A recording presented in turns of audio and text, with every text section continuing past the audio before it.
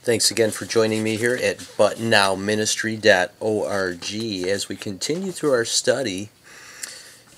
Would you read someone else's mail and say it's for you? I know that's a silly question, and I know most of you would not, but unfortunately most of Christianity does. There are 66 books in your Bible, most of which are letters, and they are written to specific people.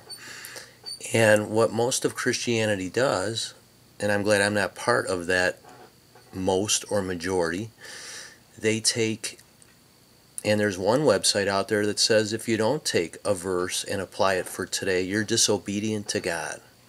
I mean, how absolutely absurd is that when God tells us clearly in His Bible, the King James Bible, which is the only Bible we have today in English, that we are to study to show ourselves approved unto God. So we become workmen that needeth not to be ashamed, and that we need to rightly divide the word of truth. And that's 2 Timothy chapter 2, verse 15. So if you're just taking a Bible verse and applying it today, for today, there is no way you are studying. And like I had mentioned in some of my other, my previous messages, I was in a non-denominational church for 8 years, and we never ever had intense Bible study. We never ever went through anything other than their own agenda. We never went through, it was always somebody else's study. We never actually just studied the Bible for itself and came to our own conclusions, because we are to be fully persuaded in our own mind, Romans 14:5. Okay? There's no way you're going to be fully persuaded in your own mind if you're following an agenda. Okay, you need to study to show yourself approved unto God. Okay, so hopefully you're learning that through these lessons, that when you understand the context, when you understand who God is talking to who, what is being said, and if the church, the body of Christ, fits in, then you'll have no problem studying your Bible to show yourself approved and to rightly divide it. Because there are a lot of tough verses in the Bible, and honestly, some of those tough verses, you're just going to have to leave them. You're just going to have to leave them alone, and you're just not going to be able to figure them out. Don't try to put other verses inside them. Don't conflate them, because that's just going to cause more confusion. Just take the plain literal sense of the verse and leave it as it is. And if you don't understand it, then let God have the benefit of the doubt. Okay, don't go to some commentary and believe what he says, or don't go to some pastor and believe what he says, or don't go to some scholar and believe what he says. You have to be fully persuaded in your own mind that what God says is true. Romans chapter 3, verse 4. Okay, so this is part 3 of would you read someone else's mail and say it's for you? And at the end of part 2, we were talking about, in summary, how so many people think that Jesus Christ is their king today, and they don't take the scriptures literally. And clearly, in Matthew, Mark, Luke, and John, written over Jesus Christ on the cross, it says that he's the King of the Jews. Okay? And we know that we're in the dispensation of the grace of God, Ephesians chapter 3, verse 2. And we know that we are not under the law, we are under grace. And we know that there's no Israel today. They're fallen, they're diminished, they're asleep. That's Romans 9, 10, and 11. And we know that there's no Jew or Gentile today. That's Colossians chapter 3, Galatians chapter 3. Okay? So if Jesus is the King of the Jews, and there's no Israel, which is Jewish Israel, and there's no Jew or Gentile today, that means that Jesus is not the king today. So when we go to the dispensation of the grace of God, and it says in there that Jesus Christ is our head, and we are part of his body, that means, because we are in a different dispensation, that the Lord Jesus Christ is doing something different. He's playing a different role today. Okay, he's not playing the king Messiah role today. He's playing the head of the body role today, okay?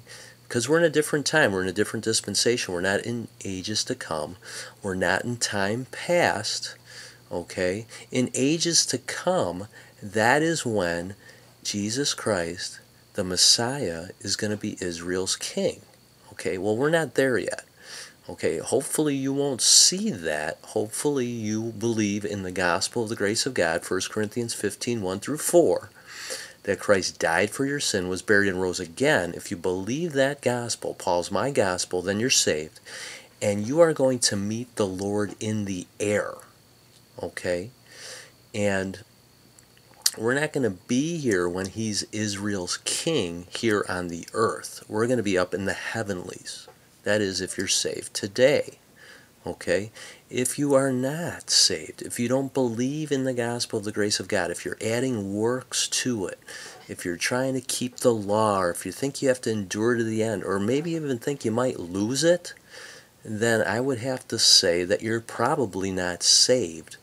Because if you mix works and grace, then it is no more of grace. And if it's no more of grace, then that means the cross of Christ is made void. And then that means there is no way for you to be saved. Because the only way you are saved in this, the dispensation of the grace of God, is that Christ died for your sin, was buried, and rose again. It's not by works of righteousness, Titus chapter 3, verse 5. It's not by works of the law, Galatians chapter 2, 16. And it's not by works, Ephesians 2, 8, and 9. It's a gift of God. Okay? And again, Romans 11, 6 confirms that if it's by grace, then it is no more of works. Otherwise, grace is no more grace. But if it be of works, then it is no more grace. Otherwise, work is no more work. Okay? It cannot be both in this, the dispensation of the grace of God. It's only both when you are under a covenant and you are Israel. Okay? So today, we have a free gift that's without works. And I hope and pray that you trust that Christ died for your sin, was buried, and rose again.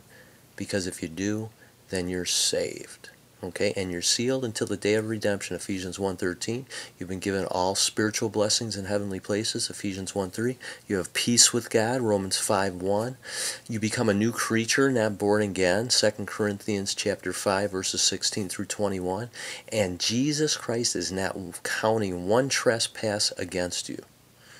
Okay? So you don't have to pray Israel's prayer, the Our Father, anymore. Okay, because we're in a different dispensation, and because of what Christ did on the cross, you're forgiven, you're sealed, you have peace, you're a new creature, you have all spiritual blessings in the heavenly places. And he's not counting one trespass against you. He reconciled the world to himself.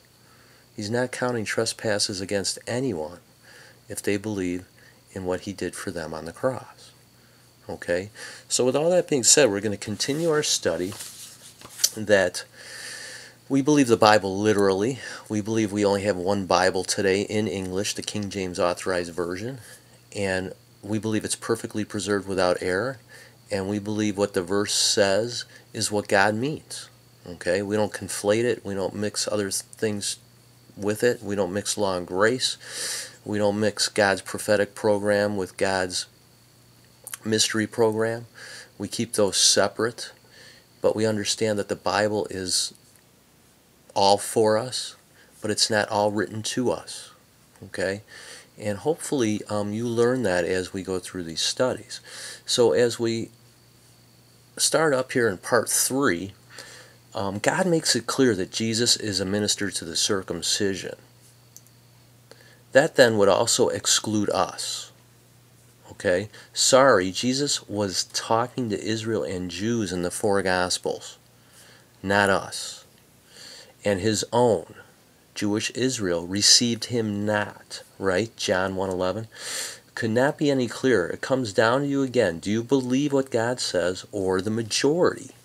Majority of Christianity says Jesus Christ is their king. they disregard and they reject Paul's writings when Paul says that Jesus Christ is our head. Okay? Or they'll put them together. Oh, he's our king, he's our head. Today he's my king, tomorrow he's my head.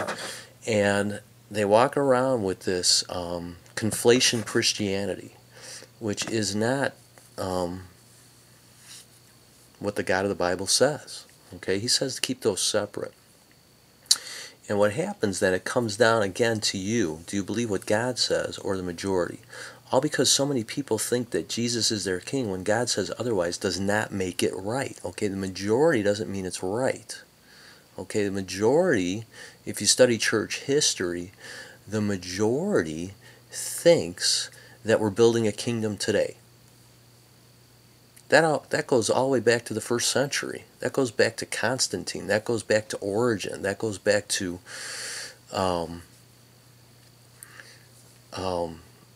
gosh, I can't think of his name right now. I'm sorry. But Origen and Constantine thought the same thing, that we are to build a kingdom. We are to bring in the kingdom. And Jesus makes it very clear in John 18 that he didn't come, that this earth is not his kingdom, that the kingdom is not of this earth. Jesus says it clearly and plainly. But everyone else believes the majority. Oh, Augustine is the other guy. Augustine actually wrote a book about bringing in the kingdom. And again,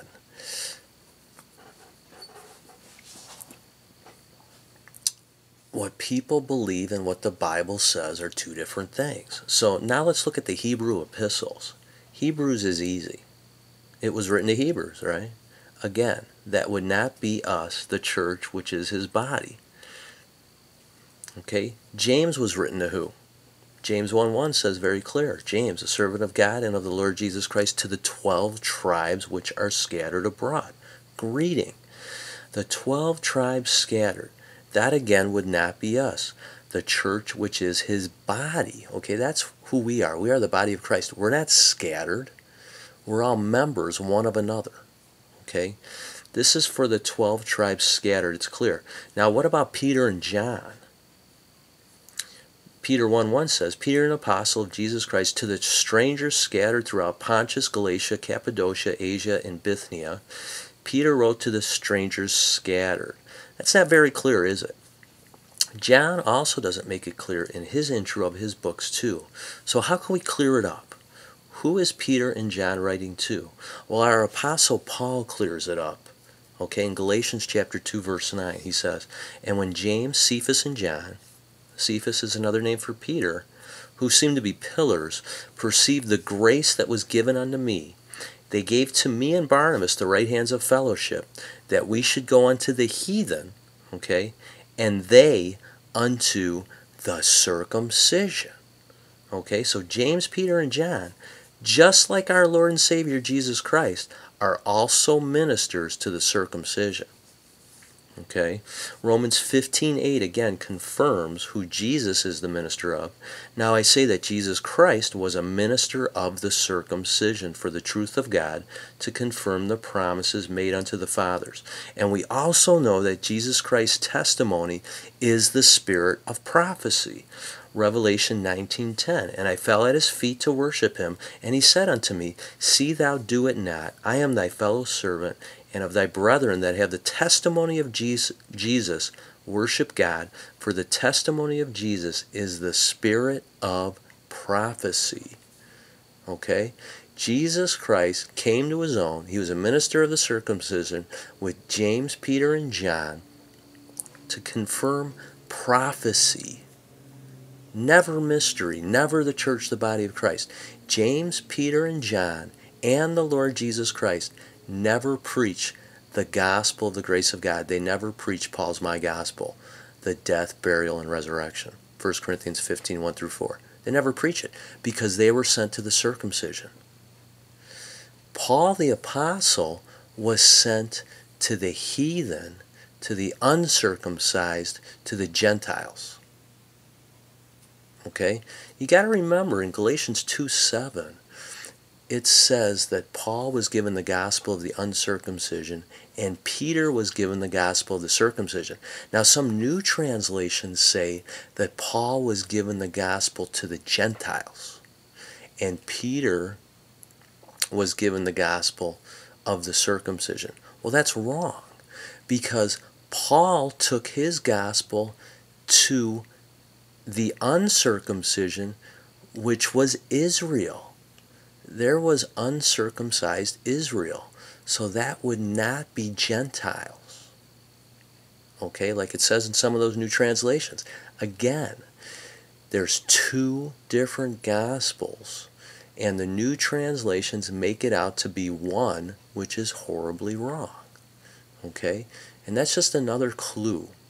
Okay, that's why in the King James Version, the authorized version, God's perfectly preserved word, the word is uncircumcision, because Gentiles were uncircumcised and there were Israelites that were uncircumcised. So that would cover that whole gambit.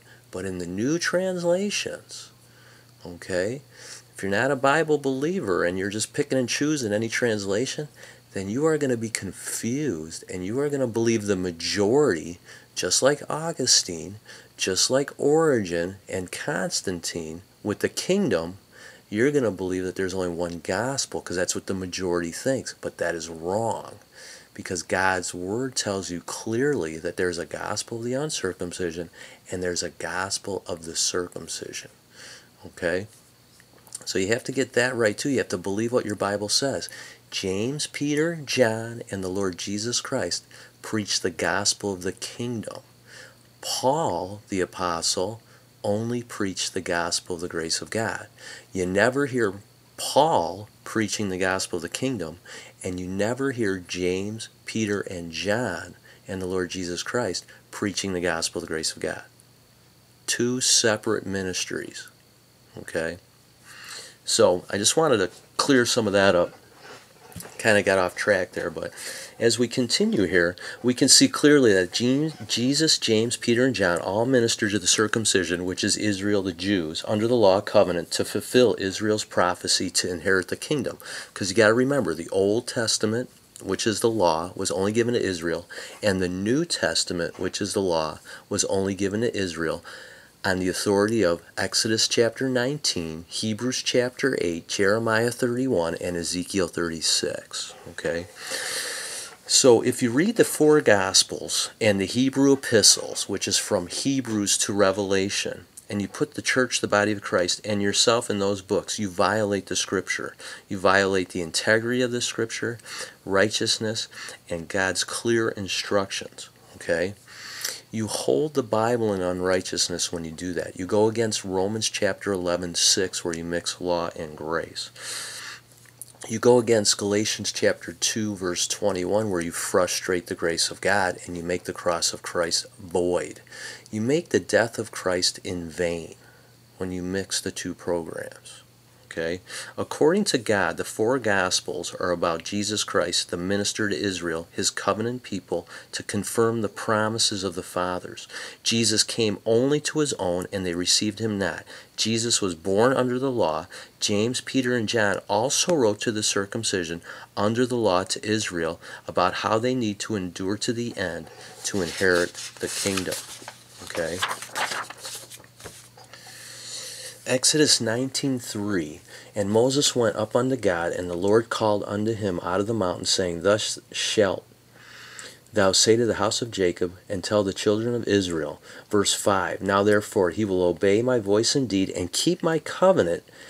Then ye shall be a peculiar treasure unto me above all people, for all the earth is mine. Verse 6, And ye shall be unto me a kingdom of priests and a holy nation. These are the words which thou shalt speak unto the children of Israel. Again, Romans 14:5. Now I say that Jesus Christ was a minister of the circumcision for the truth of God, to confirm the promises made unto the fathers. Galatians 4:4. But when the fullness of the time was come, God sent forth his Son, made of a woman, made under the law. And Jeremiah 31:31 says, Behold, the days come, saith the Lord, that I will make a new covenant with the house of Israel and with the house of Judah. It's never with the church, the body of Christ. Old and New Testament covenant was only given to Israel. Hebrews 8:8 also confirms, for finding fault with them, he saith, Behold, the days come, saith the Lord, when I will make a new covenant with the house of Israel and with the house of Judah. And verse 10, For this is the covenant that I will make with the house of Israel after those days, saith the Lord. I will put my laws into their mind and write them in their hearts, and I will be to them a God, and they shall be to me a people.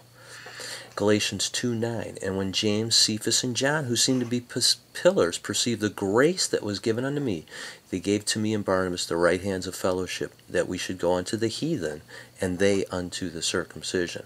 Paul confirms for us today that the law covenant program was interrupted by the dispensation of grace, by Jesus Christ according to the revelation of the mystery. Today there is no law covenant, there is no Jew or Gentile, just the new creature. The law is just our schoolmaster tutor and nailed to the cross, and we are at peace and liberty with God. Ephesians 3:2. If ye have heard of the dispensation of the grace of God, which is given to me, to you, Lord. Colossians 1:25, Wherefore I am made a minister, according to the dispensation of God, which is given to me for you, to fulfill the word of God. Ephesians 3:9, And to make all men see what is the fellowship of the mystery, which from the beginning of the world hath been hidden God, who created all things by Jesus Christ. And Romans 16:25, Now to him that is of power to establish you according to my gospel, and the preaching of Jesus Christ, according to the revelation of the mystery, which was kept secret since the world began. And Ephesians 2:12, That at that time ye were without Christ, being aliens from the commonwealth of Israel, and strangers from the covenants of promise, having no hope, and without God in the world. Romans 6:14, For sin shall have not dominion over you, for ye are not under the law, but under grace. Colossians 3:11, Where there is neither Greek nor Jew, circumcision nor uncircumcision, barbarian, Scythian, bond nor free, but Christ is all and in all.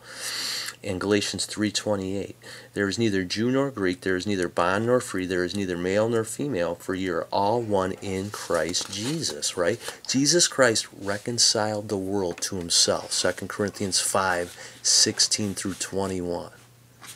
Okay? We are in the new creature today.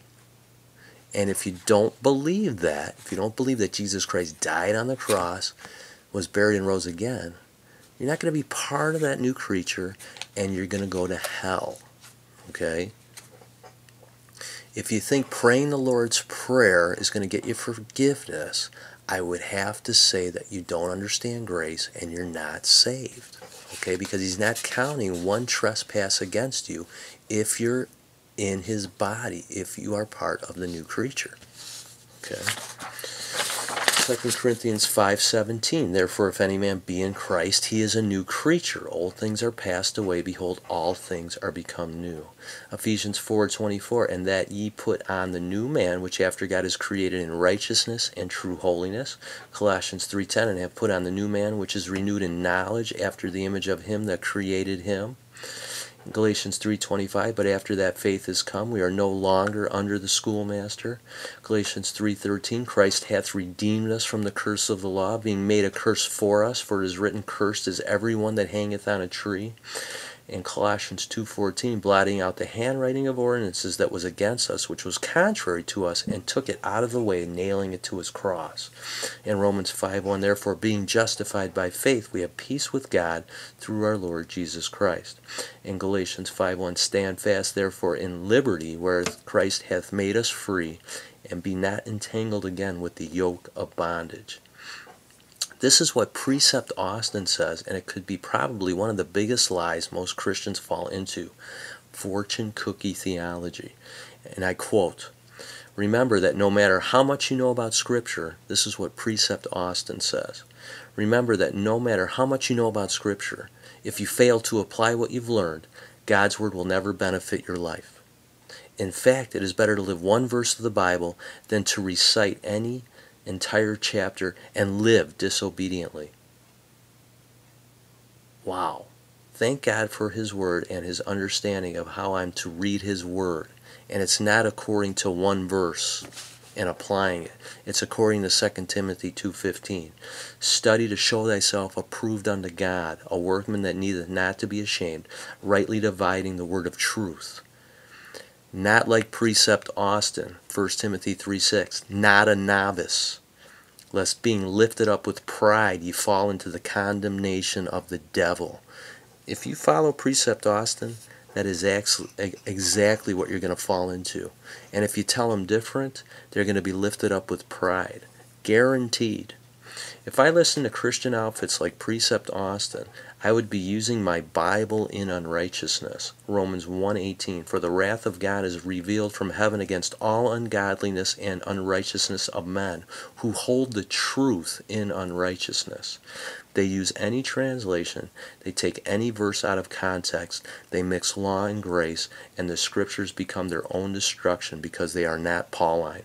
2 Timothy 2:15 says, study to show thyself approved unto God, a workman that needeth not to be ashamed, rightly dividing the word of truth.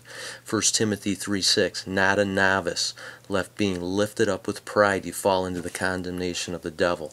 Romans 11:6, and if by grace, then it is no more of works, otherwise grace is no more grace. But if it be of works, then it is no more grace, otherwise work is no more work. 2 Peter 3:15, and account that the long suffering of our Lord is salvation, even as our beloved brother Paul also according to the wisdom given unto him hath written unto you. Verse 16, as also in all of Paul's epistles, speaking in them of these things, in which are some things hard to be understood. Maybe 2 Timothy 2:15 is hard for Precept Austin to understand. Okay? Which they that are unlearned and unstable wrest, as they do also the other scriptures, unto their own destruction. Okay? That's what happens when you don't understand Paul's epistles.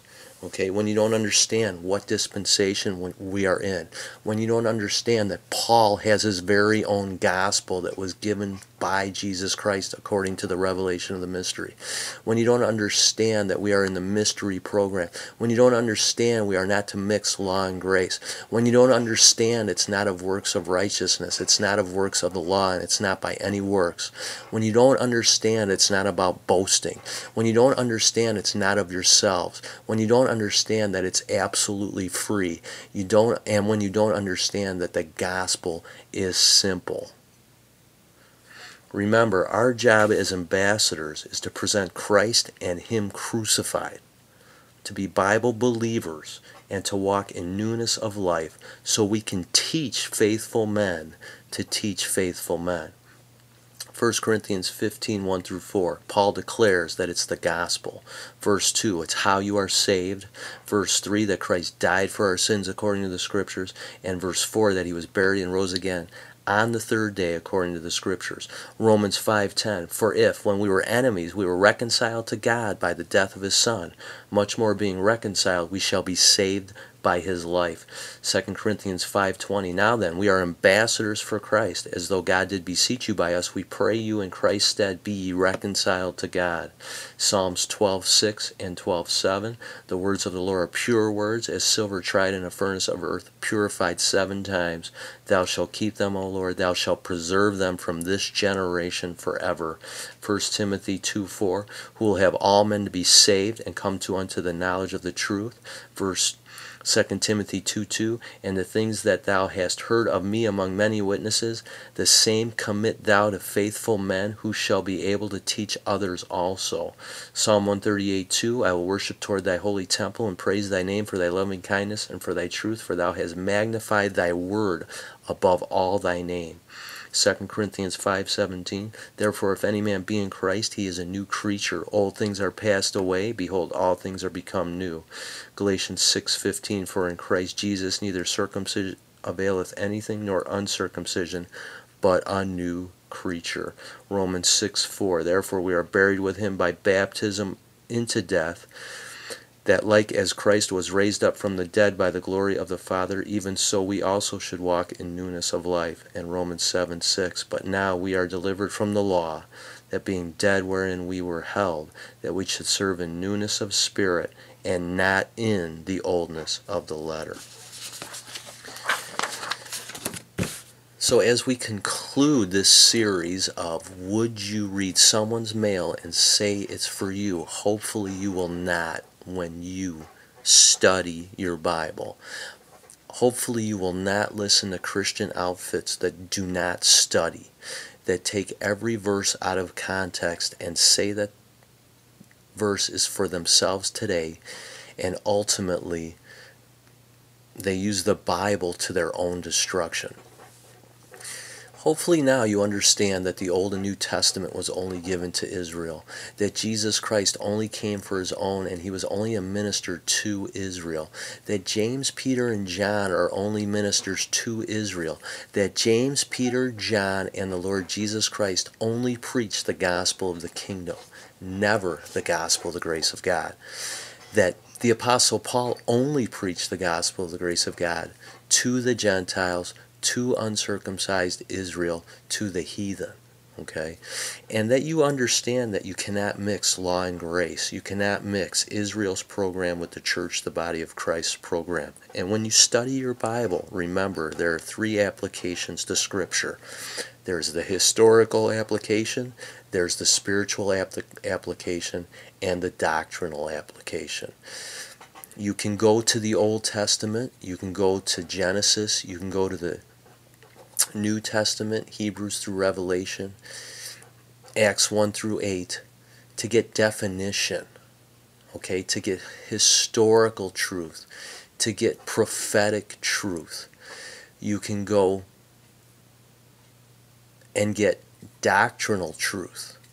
And then, like what most of Christianity does, is they take any verse of the Bible and they spiritualize it for themselves today.